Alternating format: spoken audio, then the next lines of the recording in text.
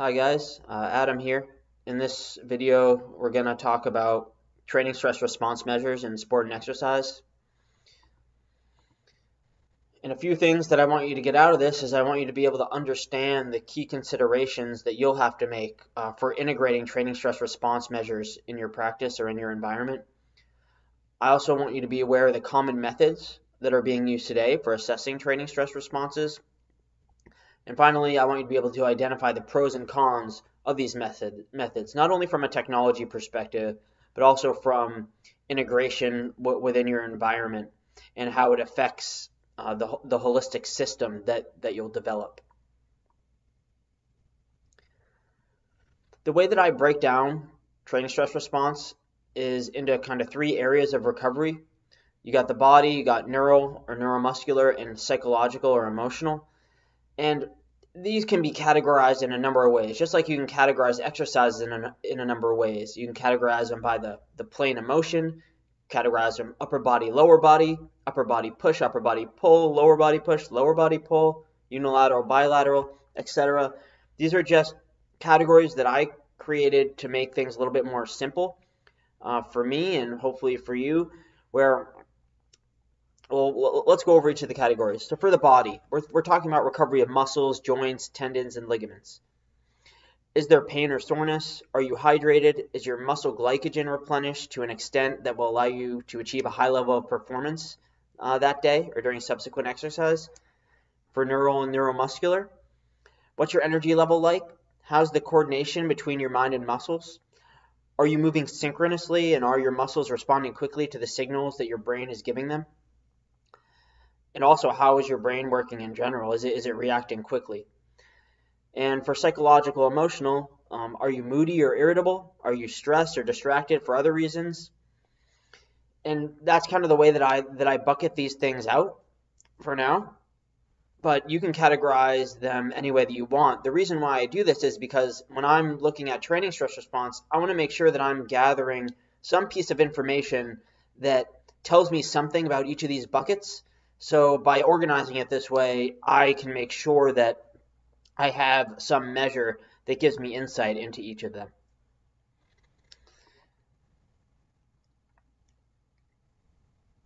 And now here are the three buckets again, the body, neural, neuromuscular, and psychological or emotional. And again, don't worry about the categories, but I just place things in them. So there are a bunch of different ways to measure training stress or training load response. A few of them are here, and I tried to organize them into these categories that we outlined. However, again, the categorizations are just an attempt to make things a little bit more simple. In reality, the buckets that these training stress response measures fall into are not mutually exclusive at all.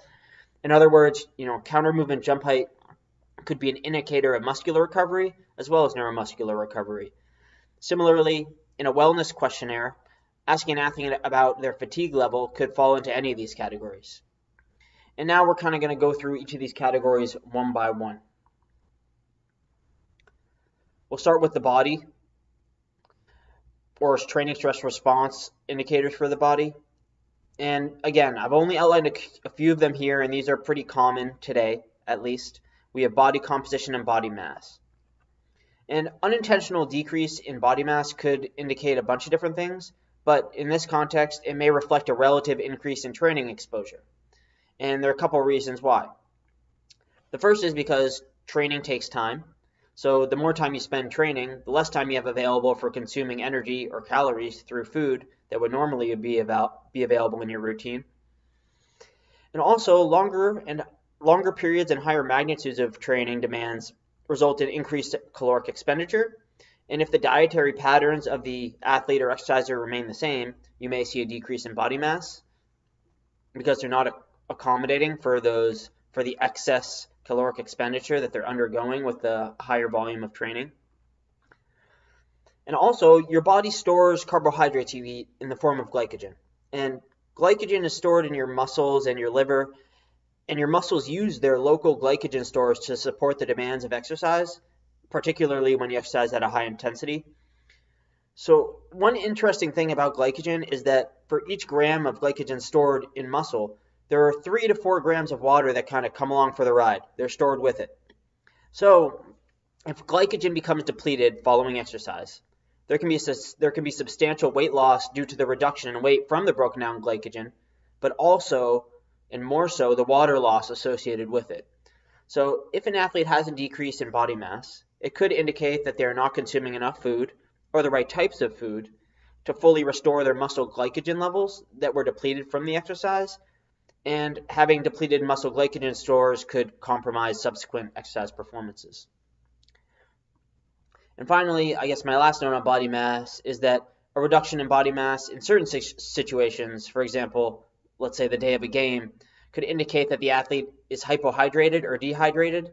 In other words, they didn't hydrate enough following the game or following that intense session, which could also compromise performance if it's bad enough. Typically, I think greater than 2% decrease in body mass has been shown to reduce performance outcomes, but I'm not entirely sure on the quality and quantity of research that supports that number.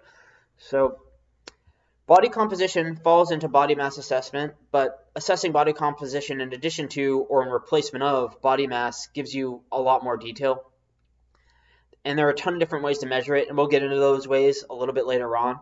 But essentially, changes in muscle mass, muscle architecture, as well as intracellular and extracellular components can indicate or can infer responses to training.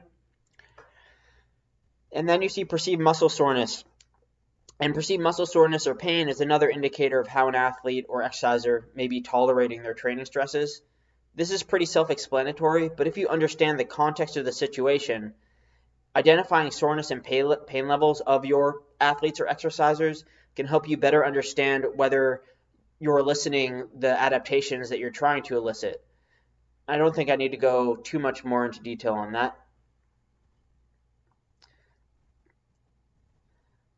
Now let's move on to the yellow box, or neural and neuromuscular measures. Again, they're just categories. So in this bucket, we have jump height, which is a common one, as well as heart rate variability. And I want to be clear that jump height is not, I haven't seen research that fully supports using jump height as a measure of neuromuscular fatigue, at least the day after exercise.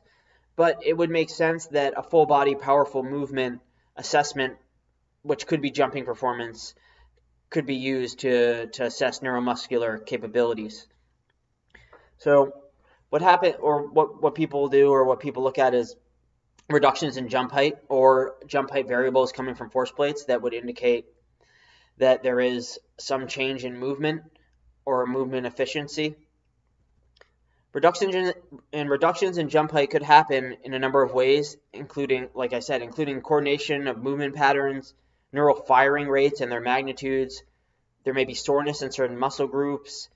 Your effort could come into play, your neural drive, among a variety of other things. In any case, it's used to assess responses to training stress and probably fits best in the neuromuscular category, but it can fit into a couple of them. And heart rate variability is a measure that indicates the balance between your sympathetic and parasympathetic nervous system activity. Your sympathetic nervous system is active in response to dangerous or stressful situations, which is what happens during exercise. Although this is an intentional, stressful situation because you're imposing the stress on yourself, or a coach or whatever is imposing stress on you, you apply stress to your body and your body responds.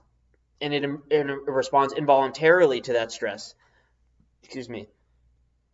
By increasing heart rate and alertness, blood flow to the muscles, and a bunch of other things that prepare your body to perform the exercise. Your body's really smart. The parasympathetic nervous system counteracts the sympathetic nervous system. They're both active all the time, and when I say counteracts, I don't really mean that they go against each other necessarily, but I guess when I say that parasympathetic counteracts is that it influences processes that are somewhat opposite of the sympathetic nervous system.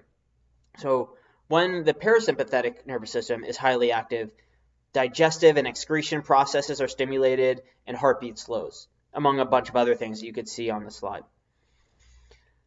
So it's sometimes referred to as the rest and digest system, and I don't want to go too in-depth on this subject, but in essence, heart rate variability assesses the relative activity between the two contrasting systems. If your nervous system is balanced, your heart rate is constantly being told to beat slower by your parasympathetic system and beat faster by your sympathetic system, which results in a higher HRV, or higher variability, in your heart rate, in your heartbeats. Whereas when one system predominates, the heart rate variability, or your heart rate is a little bit more consistent, so the variability is lower. That's how that works, and we'll get more into that later. And now we get to the purple box, or common psychological and emotional measures. And again, I'm not going to go too in-depth here. The psychological or emotional state is generally assessed subjectively using well-being questionnaires. And here's a sample questionnaire that you see on the screen there, developed by Blake McLean and some of his colleagues in 2010. They're assessing perceived fatigue, sleep quality, muscle soreness, stress levels, and mood. And this data can be used to make inferences about an individual's psychological and emotional responses to training, as well as their physical responses. Okay, so now we're going to make an important distinction between training load and training load response, or training stress and training stress response monitoring. They're not the same thing, although they can be, which is a little bit confusing, and but more importantly, the purpose of each is different. So training load can be assessed in a bunch of different ways, and here are a few examples on the left-hand side. You could assess heart rate metrics from exposure to the training stimulus, or you could collect rating of perceived exertion from the exerciser or athlete. And these are both internal training load or training stress metrics, but there are a lot of other ways too. Some other ways to assess training load would be how many miles you ran, or how long you exercised for, the number of accelerations and decelerations you made during a practice, or even how many sets and reps you performed during resistance training. And those are all examples of external training load metrics. But in any case, everything that I just described is, well, in isolation, it is an assessment of training load. Well, that's great, but to understand how an athlete is responding to those imposed training loads, assessments that quantify the responses to those training loads or training stresses can be utilized. For example, heart rate variability, perceived well-being, changes in biomechanics, or objective indicators of muscle soreness and neuromuscular performance are oftentimes used, just like we discussed. And now, one thing that's important to note that I hinted on a little bit earlier is that the metrics used when assessing training load and training load response are not always different from one another.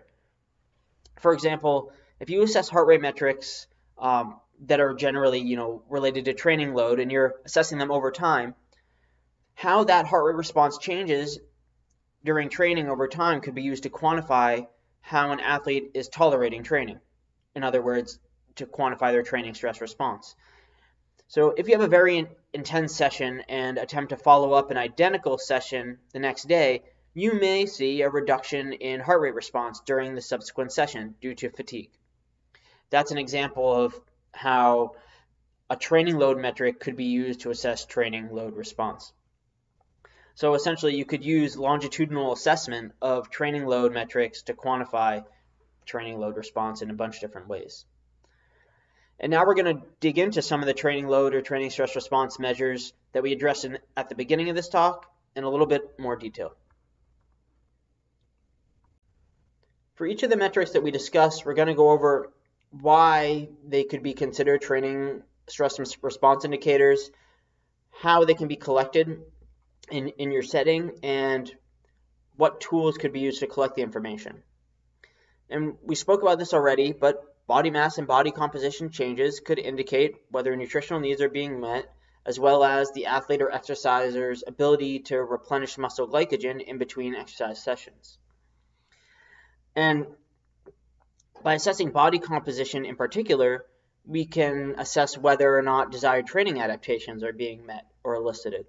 For example, If muscle hypertrophy is a training goal, assessing estimated muscle mass through body composition assessment or body composition monitoring can help us determine the efficacy of our training and nutrition prescriptions.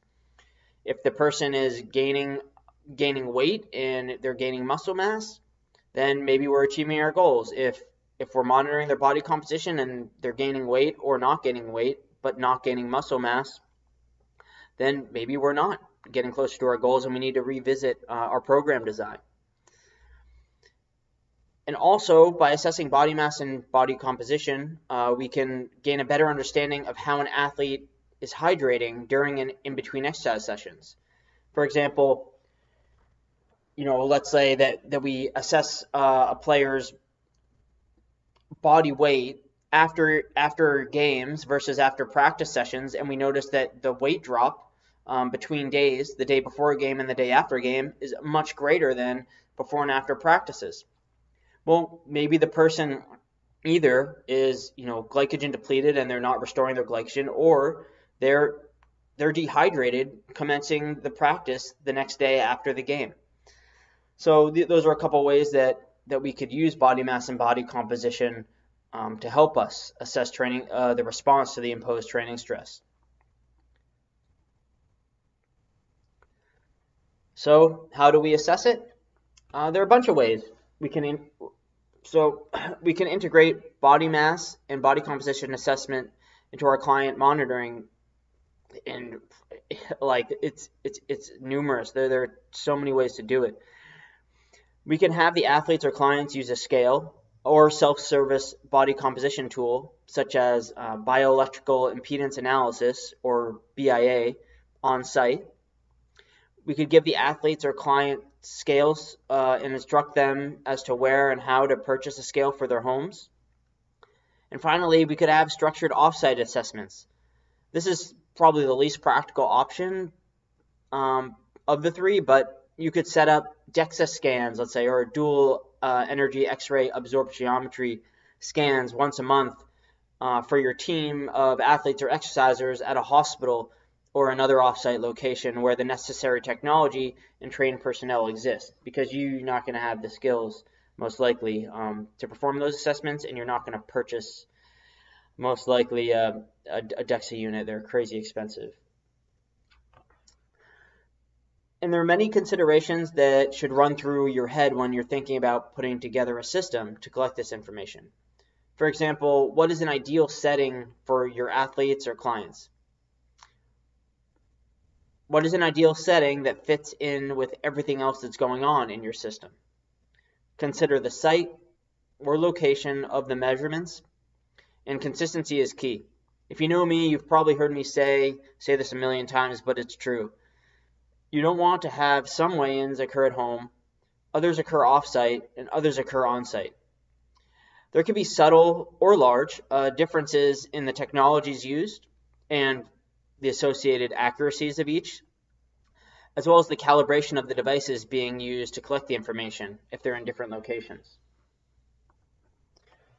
You'll also want to consider how the information that's being collected is going to get where it needs to go for you to use it. For example, is the scale that the clients or athletes are standing on associated with a piece of software or a mobile app that automatically synchronizes and collects the data? In other words, is there a relationship between that scale and a piece of software or an app?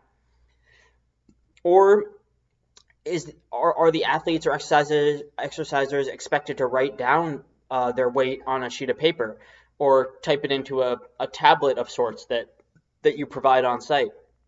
Or maybe you or a fellow staff member watch the people weigh in, and you're recording their weights on paper or on a tablet. So thinking about not only what's going to be used in the site of the collection, but also how that information is actually going to get where it needs to be for you to use it effectively, or for even the clients and athletes to see it and use it effectively, something that you need to consider. And the third thing on the list there, standardization. Well, standardization in pretty much everything is key for accurate data collection and to avoid misrepresentation of the information that you're collecting. For example, an athlete sometimes weighs in the morning and other times at night. you're going to have a lot of trouble interpreting what's going on when attempting to assess longitudinal changes or changes in body mass over time. And this is particularly important for body composition assessment. It's imperative that the conditions in which the body composition is assessed are very consistent. And this is because each body composition estimation method, and yes, these are all estimation methods. The only way to truly get a body fat percentage is to cut somebody up, and you're not doing that. So nor is anyone, unless you're working with a cadaver or something like that. So each of the tools that you could use for body composition assessment has certain assumptions that come along with it. And different things matter to different extents. For example, hydration status may matter more in with one tool, whereas the clothing that you wear may matter more in another. So let's go through bioelectrical impedance analysis, or BIA. We talked a little bit about it before. You could step on a scale and get a body fat percentage. Then you could step off the scale, drink 40 ounces of water, step back on the scale, and get a totally different body fat percentage. So the easiest way to apply a standardized protocol is to have the athlete or exerciser assessed first thing in the morning. This is my opinion, because there's less time for more variables to come into play that could affect the measurement or to get in the way of what's going on. It's not a perfect strategy, but sometimes it helps mitigate some of the noise or measurement error associated with what's going on. And this holds true for body weight too. Again, like first thing in the morning is probably the easiest thing to do. If an exerciser or athlete has a consistent routine in the morning, integrating it within that is something that makes sense. Okay, so now let's move on to a couple of the tools that we can use. First thing is we have weight scales. They're simple and cheap, but you don't get any body composition assessment out of them. And I mean, this is not necessarily related, but you could also get body weights from force plates. So if you use force plates, like you have athletes jump every week and you care about their body weights every week, then when they're standing on those force plates, it collects body mass. So you could double up, in a sense, and gather body weight information from those devices. Then we have BIA scales, or bioelectrical impedance analysis scales. I'm not going to say that word again, but they're BIA. They can range from super cheap to super expensive. Some units are 20 grand. Some BIA scales that you just stand on, like they look like just normal weight scales, are $25. And these $25 scales, or give or take, will be scales that you see with metal foot pads on them. And these scales can generally give you an estimated body fat percentage. And how BIA works is that when you stand on the scale, an imperceptible, or you can't feel it, electrical current runs through your body at varying frequencies. And some of the frequencies that go through your body can permeate or go through fat tissue, adipose tissue. And other frequencies can permeate or go through fat tissue and water, and others can go through fat, water, and non-fat tissues or lean mass tissues. And by using the time that it takes for these electrical currents to pass through your body at these different frequencies, we can get an estimation of your body fat percentage. However, one really important thing to note is that the BIA scales with just foot pads, for example, don't send electrical currents through your entire body. If you're standing on a foot pad and there's no metal handles to hold on to, the electrical current is going to go up one leg and go down the other leg. So it's going to get your body fat percentage, or estimate your body fat percentage in your lower body, and then it's going to extrapolate that onto your upper body. So if you stand on a scale with two metal pads on the bottom and it gives you a body fat percentage, that's what it's doing. And there are other BIA scales where there are no foot pads. You literally just hold onto a device with your hands and it'll give you your body composition. It won't give you your body weight. I don't think it can, but it'll give you an estimated body fat percentage. And that works the same way, although in the upper limbs. So the electrical current is going through one arm, through your chest, and out the other arm. And again, it's taking your estimated body fat percentage in your upper body and extrapolating it for the rest of your body. I'm not saying that it takes that same body fat percentage and makes it your whole body. I'm just saying it uses that information to kind of to estimate your whole body composition. And then there are other devices, usually a little bit more expensive, that where you can stand on the scale that has foot pads, and there are also handles to hold on to. And in these cases, the electrical current kind of goes through most of your body, and those are the most accurate for getting an estimated body fat percentage. But it's important to note that even with these devices, you can get plus, like, especially even the one with the handles and the foot pads, you can get plus minus 5% body fat difference just in measurement error. And DEXA tends to be a little bit better. It's 1 to 2%. ADP, or air displacement, I don't even know how to pronounce the last word, plethysmography. I think it's plethysmography. I think it's called plethysmograph, but I can't say it, so I'm just going to say ADP. Typically, these units are a little bit more expensive, and the most famous device that uses ADP to quantify body composition is called the bod pod. You may have heard of that. Essentially what it is it's a little space or chamber that you sit inside, and body fat percentage is determined by analyzing how much air is displaced by you going inside that small chamber and breathing. So there was a certain amount of air inside that chamber to begin with, and when you go inside, there's a certain volume of air that was displaced, and the way that you breathe inside that chamber can manipulate the estimations from this device, as well as the clothing you wear and various other things. And I don't want to get into the weeds on this, so I'm just going to move on. Nor am I an expert, so a lot of people know these things inside and out. I don't. Another thing that you could do is you could get DEXA scans or dual energy X-ray absorptiometry.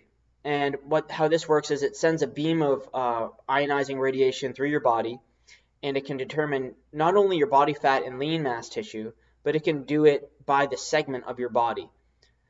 You see, if you see the picture there, it's a full body scanner, essentially, head to toe.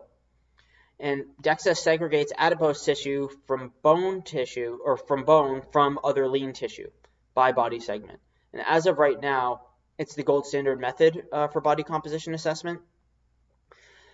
A few other methods include skin fold assessment and underwater weighing. And again, I'm not going to get into the details of these methods, aside from the fact that skin fold assessment is somewhat practical, whereas underwater weighing, it used to be pretty big a while ago, and now it's rarely used because it's a big pain to do and organize.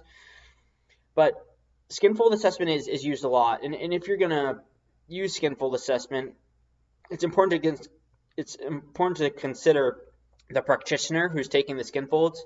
In other words, are they trained? Is it going to be the same practitioner testing every time? These are questions you should ask yourself, because there can be differences between testers, which could influence the results. And now here's an overview slide, or a summary slide of what we went over. And I'm not going to go over it now, but hopefully it's a succinct summary that you can use to guide you when thinking about body mass and body composition assessment, how it could be applied in your practice. And now we're moving on to perceptions. We're going pretty in depth on some of these topics, and I want to bring us back to the bigger picture here. We're looking at why, how, and what tools we can use to assess training load or training stress response. And one of the ways, probably the easiest way, is to ask athletes or clients how they feel. This is my opinion, and I don't necessarily have research to back it up, but I feel strongly that someone's perception is their reality, and thus assessing perceptions can be of tremendous value for better understanding training stress response. This is assuming that the person is telling the truth, and we'll talk more about that in a second. But they're very direct. You ask them, "Are you fatigued?" or "Are you how hard was something?" or "How did you sleep?" And you get a pretty direct response. Although one very strong variable to consider is that person's perception of what you're asking them. My perception of good sleep might not be the same as yours. So, okay, so why would collecting perceptions be important? Well, if you're asking the right questions, again, you could get a sense for the individual's perceived preparedness to train on a given day. I love how assessing perceptions has potential to facilitate in-depth conversations with clients and athletes as well, which can go a long ways with increasing rapport, which could then further increase compliance and motivation to train within those clients or athletes.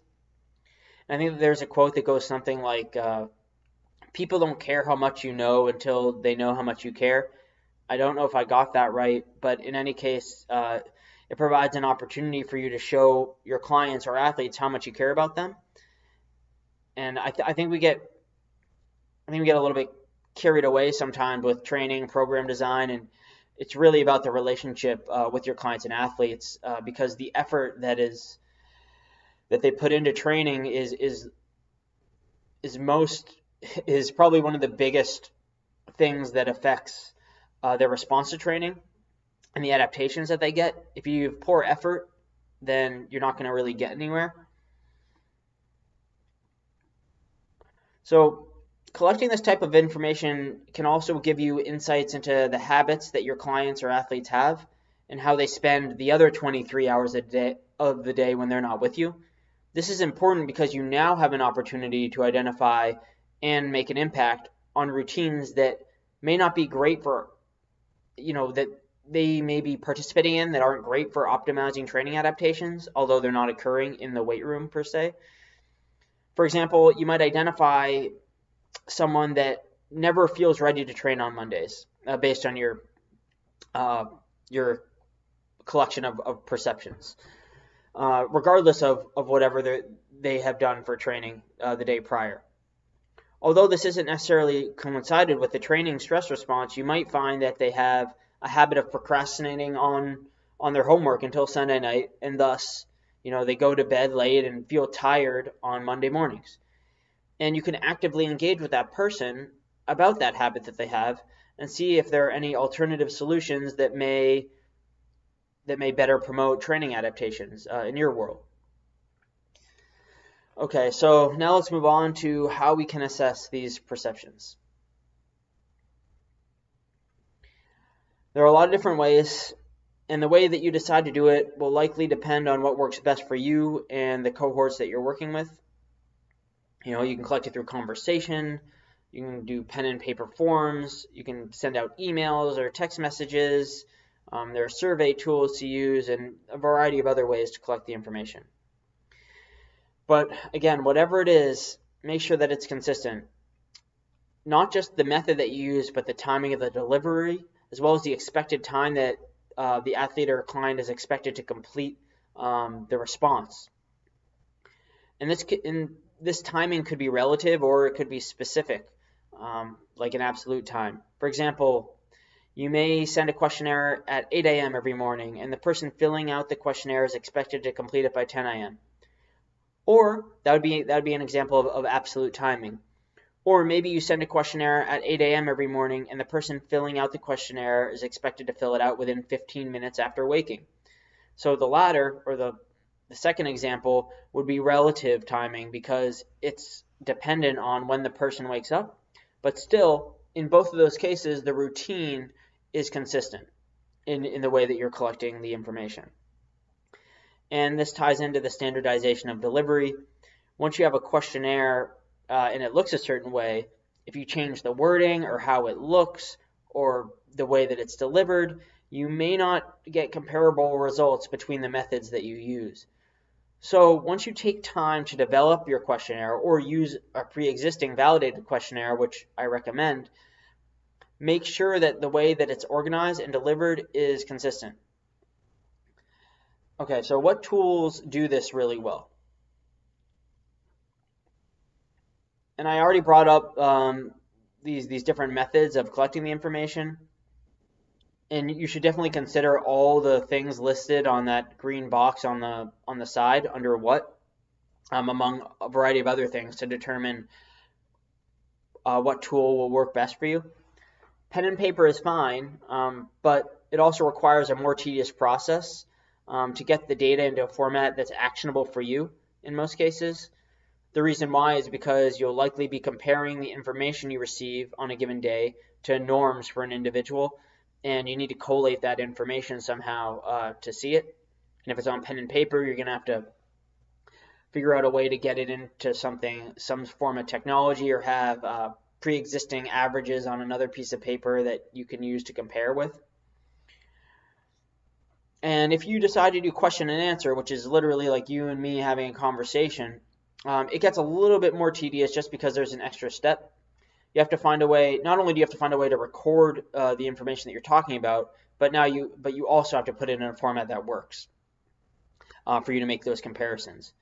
And if you're busy and have multiple athletes or clients you're working with, you'll also have to have a great memory for this to work well. So I'd personally avoid collecting data through question and answer, not only because of those things, but also because the way that you ask the question, including your body language, tone of voice, the potential presence of other people, and what they hear, and a variety of other things could influence the answers that you receive from your clients or athletes. And for online survey tools, there are a bunch out there. Most of them are free, and probably the most well-known are Google Forms and SurveyMonkey. But these are generally pretty easy to use. You can set up, you can send them out to all the clients or athletes' emails, and when the responses are collected, the data is collected in a nice way, and it's organized, and you can set up processes to kind of automate where that information goes and how it's visualized and how it coincides with other information you've collected. And another option here is athlete management systems. A lot of teams and people use athlete management systems, which are essentially software environments that collate a bunch of information coming from various data sources. For example, you go into an athlete management system, you type some information in, and maybe you import, a file, an Excel file that also goes in there, and maybe it automatically takes information from a piece of technology like force plates or something like that, and it all gets put into the same place. And these athlete management systems generally have the ability to automatically send questionnaires to athletes or clients, whether it's to their phone, email, or both. And with these systems, you can generally set up a schedule so that if you want a questionnaire to go out every morning at 8 a.m., well, you can tell the athlete management system to do that, and it'll do it for you. So you set it up, and then you don't really worry about it, because when the information is collected, it goes into the athlete management system, which is with all your other information, and then your access point to that information would be going into the system. Would be you going into the athlete management system and looking at it. And it's hard. I don't have a visual or anything for it, but that's kind of how it works. And then finally, a lot of wearable devices and mobile applications that collect information have their own questionnaires. The difficulty with most of these questionnaires is that, number one, you don't have control over the data, and it usually resides in the individual's phone. So, for example, if you have a client who wears like a Whoop band to collect their heart rate data, they can fill out surveys that Whoop has in their system, but you can't necessarily control what's asked on those surveys and how they look and feel. And you also can't access the athlete's responses. Again, this is not about Whoop. It's not about any company. Just in general, some of these technologies, you can't access the responses unless the client or the athlete gives them to you directly, or they could take a screenshot of their information and send it to you.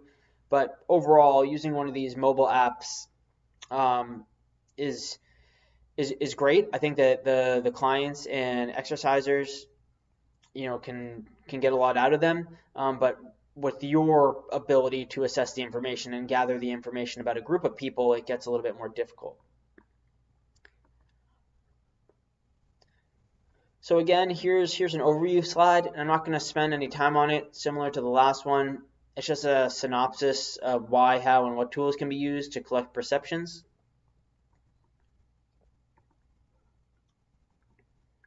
All right, so now let's talk about using jumping or some sort of power performance assessment to capture training stress response. You have a lot of tasks to choose from if this is something that you want to do.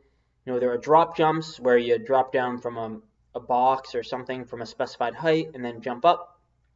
There are squat jumps, counter movement jumps, sprinting, throwing, single leg bounding, and pretty much, I mean, any other power oriented task that you can think of that could be used to potentially assess neuromuscular fatigue. However, counter movement jump has the most research behind it or assessing it. So for this, well, at least for this purpose, for assessing neuromuscular fatigue, and it's a fairly common movement in sport. So I'm going to talk about this one for now. But by assessing power performance in general as an indicator of neuromuscular fatigue, you can gain insight into the body's ability to produce force at any given time and how fast or how quickly it produces that force. And whether it be by looking at how high or far an athlete jumps, how much force they put into the ground, and how quickly they do it with force plates, or something else. And when one of these performance metrics is reduced relative to what you would expect the athlete or where the athlete or exerciser would be at, you may decide to make training modifications to increase the probability that the athlete does not get injured during training or overexpose themselves during training, if you're using this as an indicator that there's neuromuscular fatigue and that muscles may not be working right, the mind-muscle connection might not be great, and it's just not going to be a productive session if you were to go with training as planned. So by using these types of assessments, you may also be able to identify areas of soreness or pain prior to training. And that athlete may not have known about that because they hadn't yet performed an explosive movement. So sometimes doing power testing in some way brings to light certain things that were either painful or sore, which could then be used. That information could be used to help modify training if it's appropriate. So these types of measures are also beneficial in that they can be indicators of performance as well. Kind of similar to how training load could be used as a training load response measure.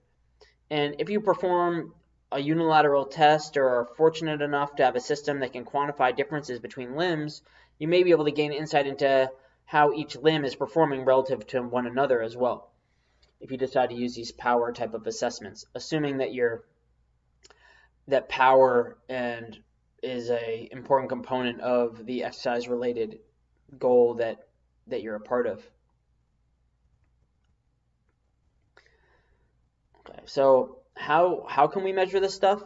Well, similar to other ways to collect information, you can collect the data on site by having some sort of standardized warm-up routine that an athlete goes through, and then they perform their power task. For example, when an athlete shows up to the facility, you may have a predetermined warm-up that is consistent each day. You assess counter movement jumps, and then have the athlete jump. Or another way, there are a few mobile applications out there which can assess jump height as well, if we are talking about jumps. So some applications you need a sensor attached to your body, but not all applications require this. So you could collect data offsite as well. One way to standardize this, although you're not totally overseeing it, is that you give the athlete instructions or exerciser instructions on what to do for the warm-up and how to do it, and then how to use the mobile application and set up the technology and things like that, and they can jump on their own wherever they are. So in essence, you can collect it on-site or off-site. Those things are both available. And similar to the other things that we've talked about, it's important to think about how the data is going to be collected and how it's going to get where it needs to go for you to use it, or for the athlete or client to use it. And this all has to be thought about prior to implementation of a monitoring system like this. For example, if an athlete is doing jumps on site, how does the information get collected? Are you watching the readout, of a technology that, and then you have to write down the numbers that the athlete produces? Do the numbers automatically get collected in some sort of software platform for that technology? Is the athlete or client expected to use, a tablet device and select their name and jump on their own if that's available?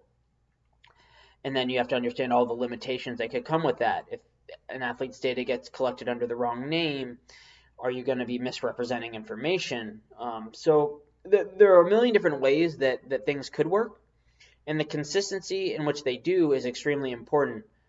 Just be aware of the considerations you'll need to make when attempting to integrate any form of power testing, I guess, into the overall mix of your high performance, I guess, system, if that's the terminology you want to use.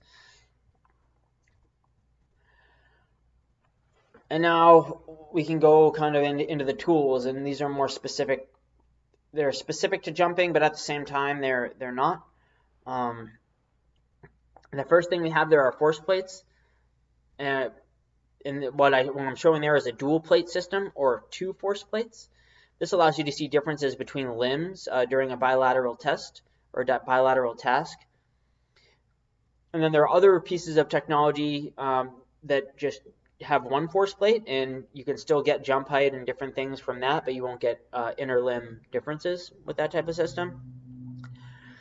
And then there are different pieces of equipment that rely on the time you spend in the air to calculate jump height and in other variables that system produces, like the jump mats, and some technologies that use motion sensors to detect when you leave the ground and you come back to the ground. And I think a technology like Optogate is one of those, where you have two beams.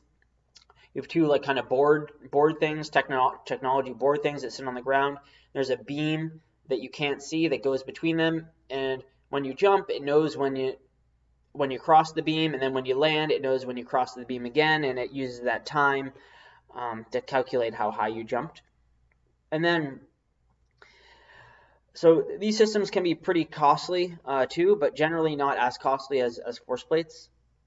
And then you also have things like linear position transducers, which you see on the bottom right there, or accelerometers that you can attach to your body or an implement, and these can be used to assess power performance as well.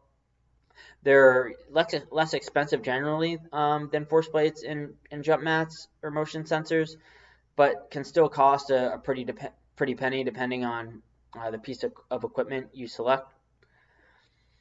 And there are mobile devices or mobile device apps that are very cheap and can be used also. Then there are non-technological measures like a Vertec device, which is probably the thing you see at the NBA combine, where you jump up and you jump up and there's a pole full of like sticks sticking out, and you jump and you hit it and see the highest stick that you can hit. Or you could set out a broad jump mat and you just jump and you measure the distance that you jumped with a tape measure or a stick. There are a ton of different options out there, and you want to figure out a solution that works best in your environment.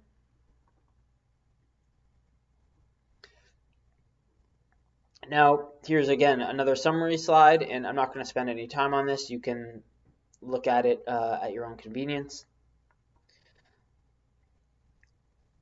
And now it's time for question of the day. And my question today is, would you rather be a giant rodent or a tiny elephant?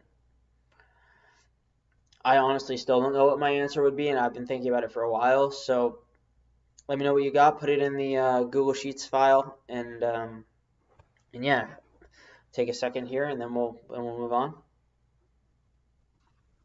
All right.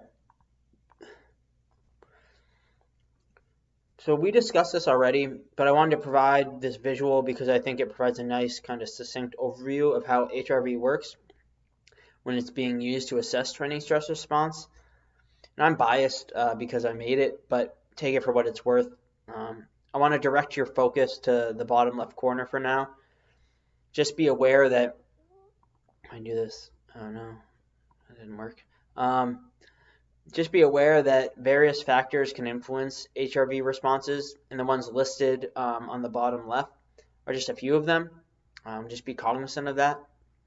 But essentially, your autonomic nervous system, which is your sympathetic and parasympathetic, and there's another piece too, but we're not going to get into it. Exercise and stress cause sympathetic activation, whereas rest and recovery cause parasympathetic activation, or increased activation in those systems. And ultimately, HRV decreases or increases based on the relative balance between those two, which has been associated with increased performance or reduced performance, depending on the context. Okay. All right, HRV is a big one. So it has potential to indicate a bunch of things, including acute training stress response, changes in fitness, and long-term training adaptations. However, there are a lot of intricacies that need to be considered.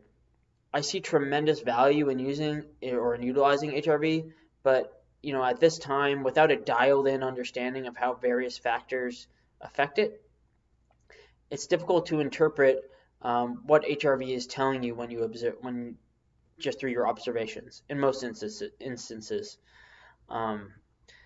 So I really don't want to go on a discourse, so I'm going to try my best not to, but just be aware that there are a ton of factors that affect HRV, and you need to be cognizant of those factors in order to interpret HRV results. You also need to know whatever HRV value you're looking at, how it's being calculated, and the metric or combination of metrics that are being used to produce that value. For example, if you look on the right-hand side, there are a bunch of different HRV metrics.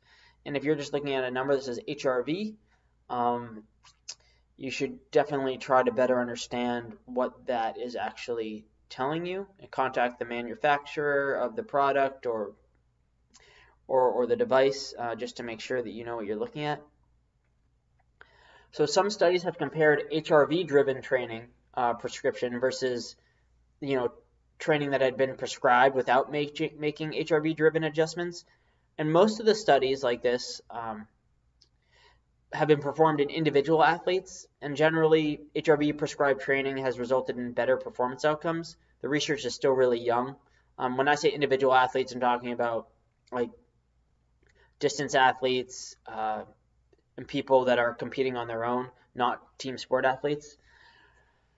When it comes down to it, just in general, you have a choice as to how you regulate training prescriptions, and how you do this could include one or more pieces of information. HRV could be one of those pieces, but I'd personally like to see a study that compares, training regulated from answers to readiness or wellness responses compared with HRV. I found that, anecdotally with my own data and training, HRV can be helpful, but sometimes it's really far off compared with how I'm feeling. So instead of aiding decision making, sometimes it adds a little bit of confusion at times. The same could be said for, the readiness or wellness responses. They could add, if I were looking at HRV to make my training decisions, throwing readiness or wellness responses in the mix when they contrast the HRV values could add confusion to everything going on. Both tools are used pragmatically to inform training decisions or prescriptions, but I really do wonder which is better and how they could complement one another if used in conjunction. For example, if HRV indicates you should train hard and you feel like crap, or vice versa, what do you do? I don't have an answer, and I've already gone on too long, I guess, about this. So sorry for getting a little bit distracted, but I want to be clear that I think HRV can be extremely beneficial when interpreted appropriately. But now let's move on now. Here's some further reading on HRV. You'll have access to all this stuff in the PowerPoint.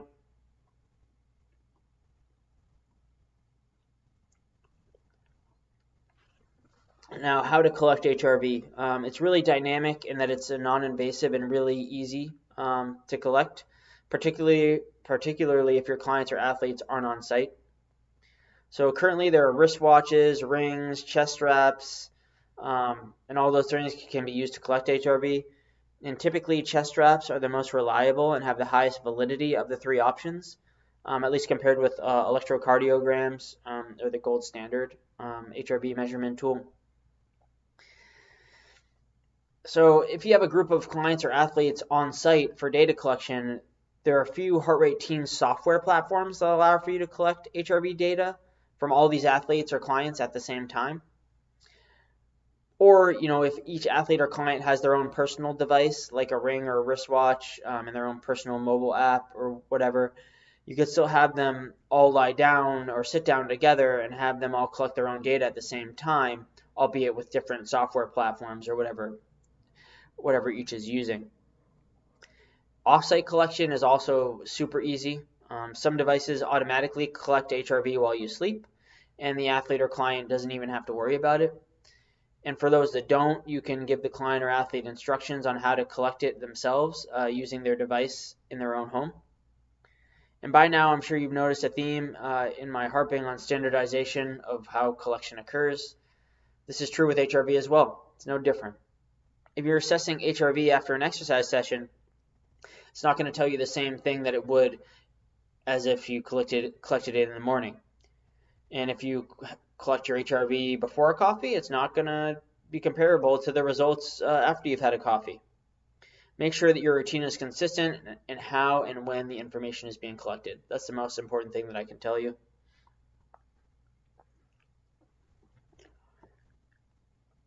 There are a bunch of different tools available. The hardware can be relatively expensive, regardless of your solution. But the nice thing about HRV is that a lot of tools that collect heart rate can also collect HRV, so you can kind of double up in that sense. If you already have an Apple Watch for example, that's collecting heart rate, you don't have to buy another Apple Watch to collect HRV. It can do both. And I don't know why I said Apple Watch. There are a bunch of different things that do both, but that's an example. Most pieces of hardware range between $100, $500 per unit. And if you are going to buy something with the aim of assessing HRV, I strongly encourage you to evaluate the research in regard to the validity and reliability of the hardware or the product that you're purchasing. Some pieces of equipment are more accurate and more reliable than others, so take that into consideration. And again, here's another summary slide. Just feel free to browse through at your convenience. We've already discussed each of these items in detail. Okay, so we finally made it to the takeaways here. And I know all my slides contain too much text. I get it. Sorry for how convoluted this is. I'll just briefly go over the main points. Point number one, there are a bunch of different ways to assess training stress response. No way is the best way. No way is the right way. There are a bunch of different things that work, and that's that. So the most important thing is to pick something that works for you and the cohort that you're working with. Point number two, it may make sense to try to categorize the area of training stress response you're attempting to capture with a specific methodology, however you decide to do that. For example, for me, I segregated it out into body, neuromuscular, and psychological or emotional. And by doing that, me or you can set yourself up to include training stress response indicators that address each of the categories that you've identified. It'll keep you more organized. Point number three, don't blindly invest your time, energy, and money into a training stress response measure or technology without considering how it's going to better inform your decision making or enhance the performance of your clients or athletes. And there are a bunch of things to consider with this, like the cost benefit it could provide for your time and energy, its feasibility of high quality data collection and practice, how it could impact everything else going on in your environment. And make sure you've considered the similar alternatives to better understand whether or not the technology that you're looking at is good compared with its competitors. There are other things to consider, but essentially all I'm trying to say is think critically about what you're about to do before you do it to make rational decisions, and make sure that you figure everything out and how everything's going to work before you dive in and just start trying to monitor everything under the sun. And that's all I got. I hope you had fun and got something out of the talk. And yeah, I'll see you in the next lecture here.